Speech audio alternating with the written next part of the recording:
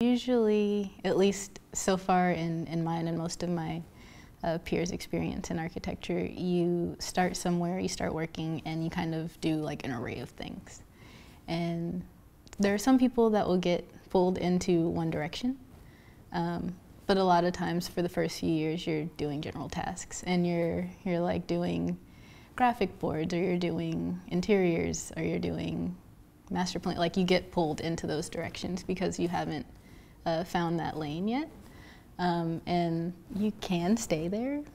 but I think usually if you don't make it clear that you want to stay in that role, you'll get pulled into a lane where usually if you have a good boss, they notice you're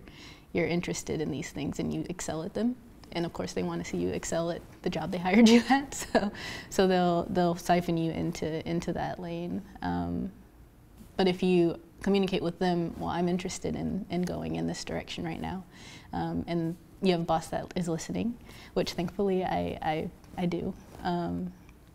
they'll be like, okay, we can explore that, and they'll try to help you find ways where you can explore some of the other tasks that you're interested in.